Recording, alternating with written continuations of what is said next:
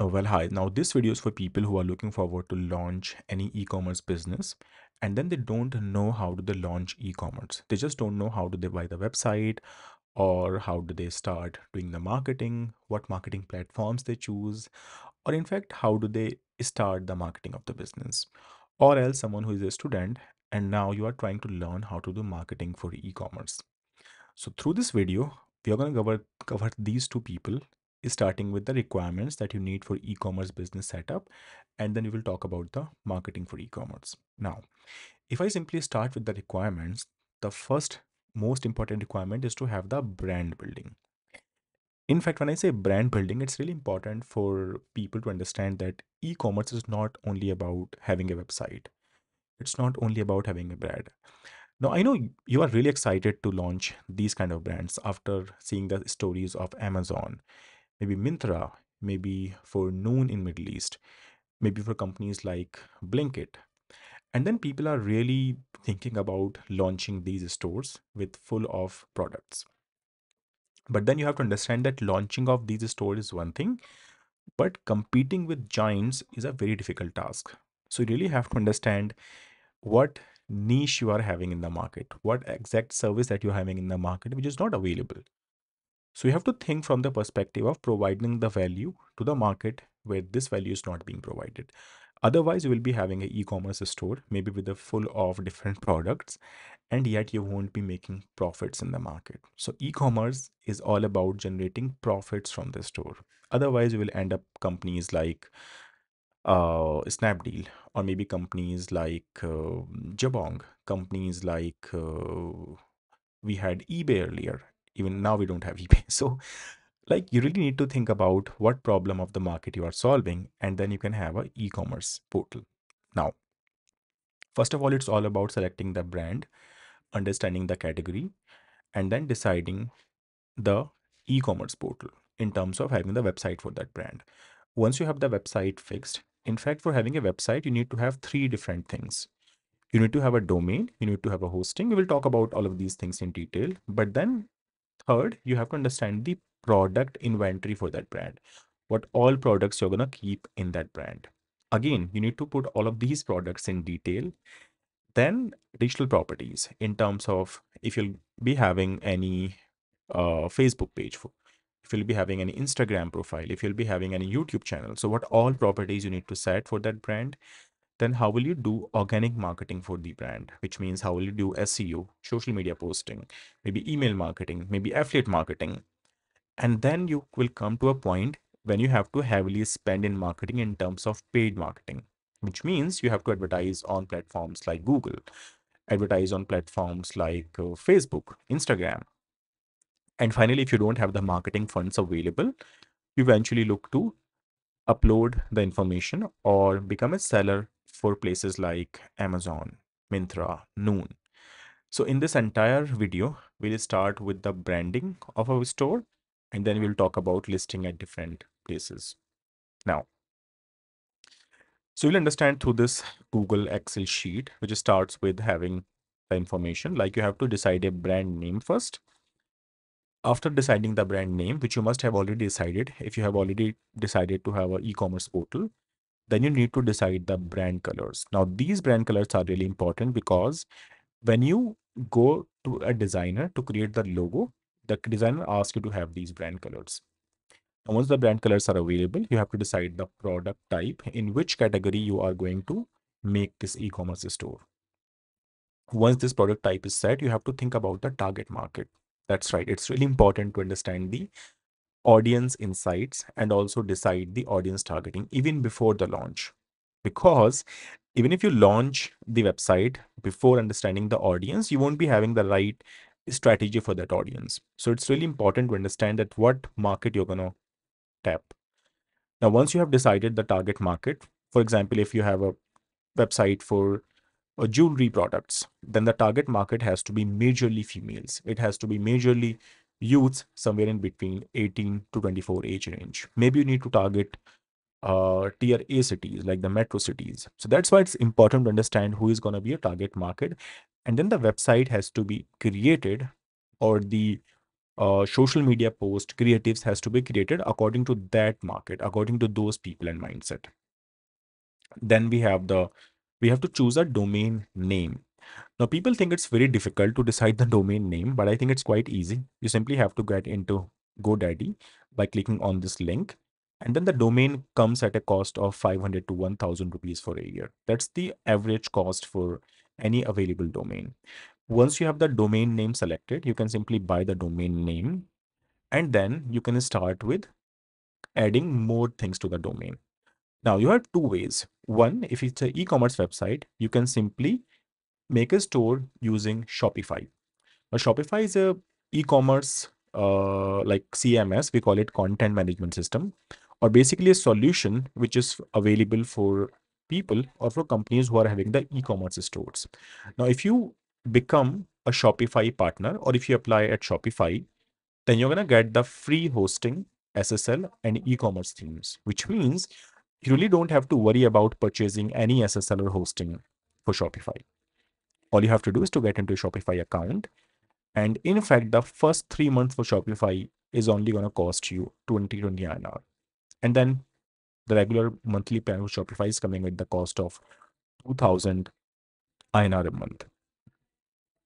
Now, once you are done with Shopify, you don't need to think about anything like SSL, hosting. At least you don't have to worry about SSL or hosting. If you don't go with Shopify, then you have options to go with WooCommerce, which is a e-commerce product of WordPress, or Magenta 2.0.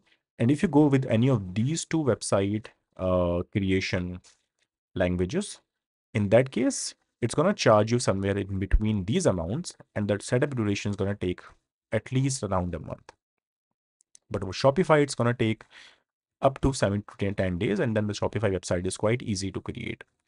Now, once you have the Shopify website available, then the two next things which you need for the business is going to be a payment gateway, because once you get orders on the website, you have to place it through, you have to take the orders or the payments through a payment gateway. And that's why it's needed that you take a payment gateway for Razorpay or PayU.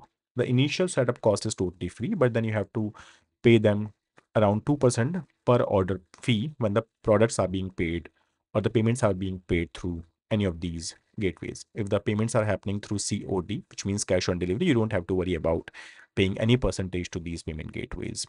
Once the payment gateway is set, you also have to look into having a logistics partner, a company who is actually going to deliver your product in that city or in that area.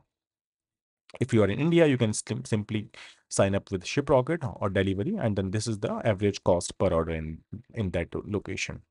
So once you have all of these properties set, in fact, even before setting up all of these properties, I recommend people to start having the product inventory.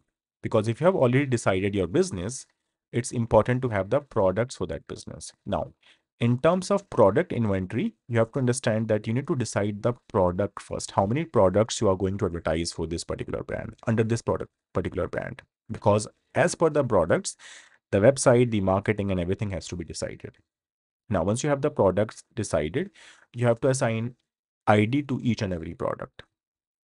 You have to get the titles written for those products. You have to get the descriptions written for those products, highlights and features, product pricing, and product category. And eventually, you have to get at least 4 square products for each and every product in these sizes. Now, you must be thinking it's a lot. And why then I'm asking you to have all of these things for having the product inventory. But think about what you get when you go at Amazon.com or when you go at Noon.com. So when you go to any of these portals, you will find a lot of images with features, with reviews, with the like product titles, with features. Otherwise, people won't get attracted and they don't buy their products. So that's why it's important that we have the entire product inventory set first. Now, once we have the inventory set, then we can look into how to market our product. So before we talk about marketing and advertisement, it's important that we have this entire product inventory set. Then inventory has to be shared with the person who creates the website. And once we have the website available, along with the payment gateway and hosting and logistic partner, then only we can think about getting into the marketing part of e-commerce portals. Now, In terms of marketing, I hope you already know we have two ways of marketing. The first form of marketing is free marketing, which means companies like Google and Facebook or Instagram does not charge anything for this form of marketing. And then we have the paid marketing, which is called as advertisement. Now, in the free marketing, what you do is to start with is to have a Facebook page. Now, the creation of this page is completely free, but it's highly needed that you have a Facebook page in the account.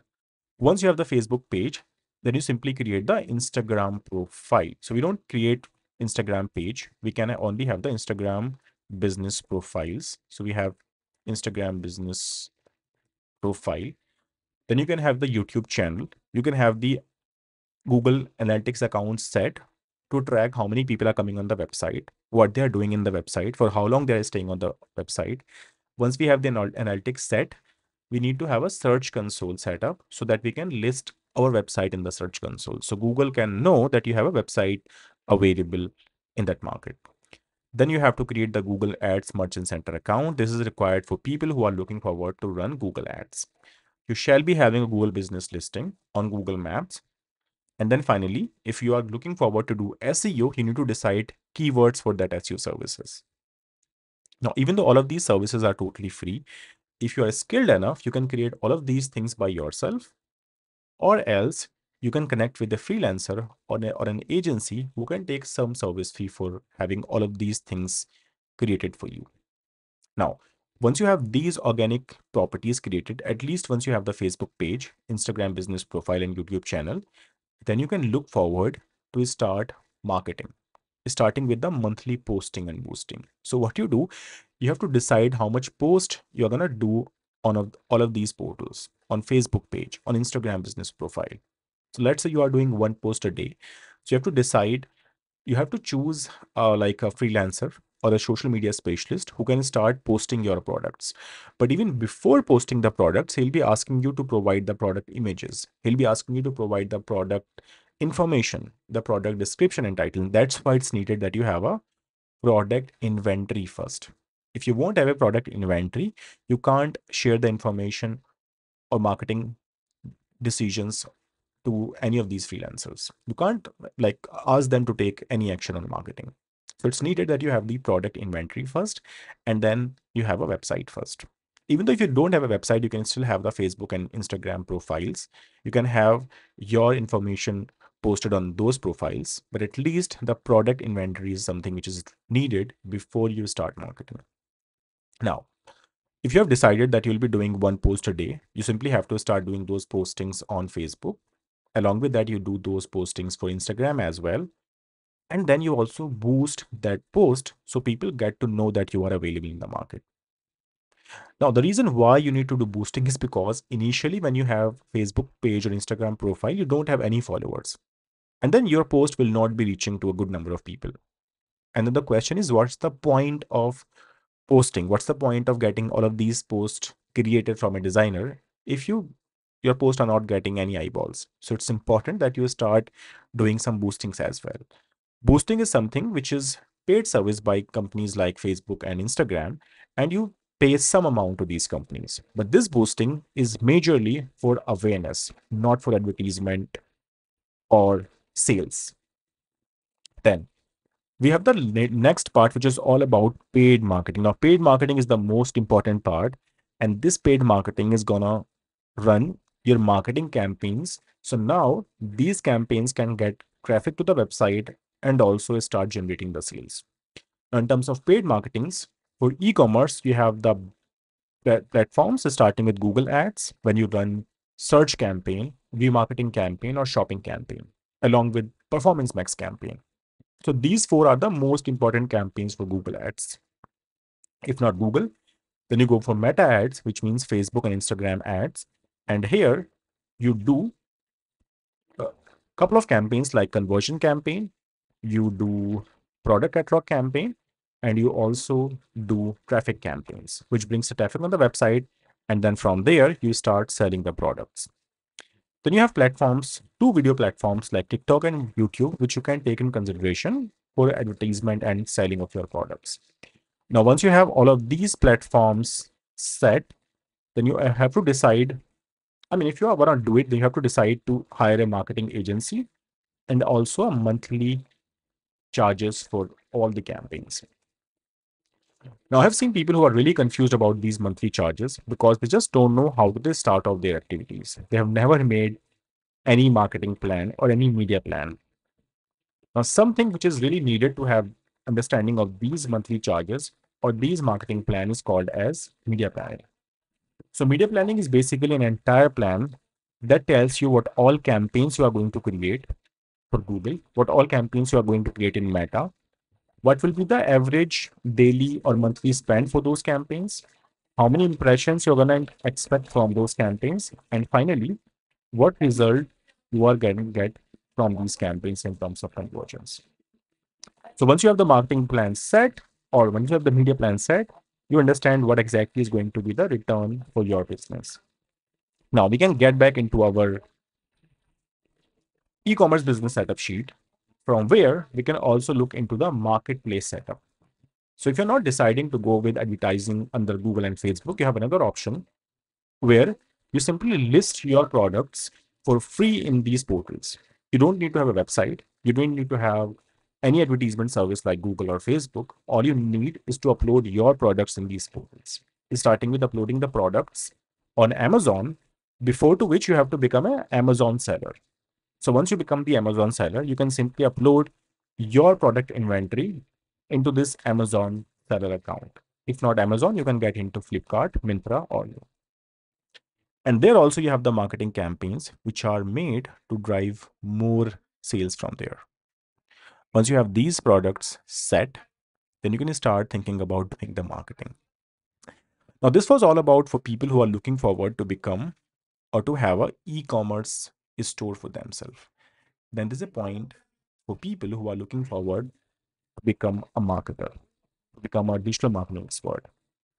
For those people, first of all, you have to understand the project planning. How do you plan the project for e-commerce? So you make an entire sheet that talks about the marketing objective, that talks about the market service requirement, that talks about the content type which is needed, the user targeting, the marketing duration, the paid cost, advertisement platforms, organic platforms, and what could be the KPIs for that market, which is called as digital marketing project planning. Once you are set for digital marketing project plan, then you have to do the keyword research and planning, keyword planning for Google Ads as well as SEO. Because using this keyword planning, you get to know the average bidding amount. You get to know how much you are paying for one single click from these platforms. Once you have the understanding of the bidding amount, then only you can create a media plan, a plan which is going to have the cost for each and every campaign, a plan which is going to tell you what number of conversions or sales you are looking to get by the end of the month or maybe by the end of the quarter. And this plan tells you what is going to be the expected cost per sale for that particular project. Now, I know it's difficult to find out the cost per sale. And in fact, you can heavily fail in getting the right cost per sale. But when you get into a project, when you start taking the projects in the companies, in fact, when you go for any interview in digital marketing agency, they look up to you if you are able to create these kind of marketing plans. If you'll be able to launch all of these campaigns through the marketing plan, if you'll be able to generate returns for these companies. So now, if you are someone who is a client, you can simply get into this sheet, which you can download from somewhere in the description of this video. Otherwise, if you are a customer, if you are a freelancer or if you are a student, you can simply get into this project-based Google Ads training course. And here we end this video with a quote by Seth Godin, which says, "Don't find customer for your products, find products for your customer," which totally means you have to find out the products which your customer are looking in the market. You have to provide something in the market which people are not getting, which people don't have, so that you provide a value to the market. I'll see you in the next videos of this course.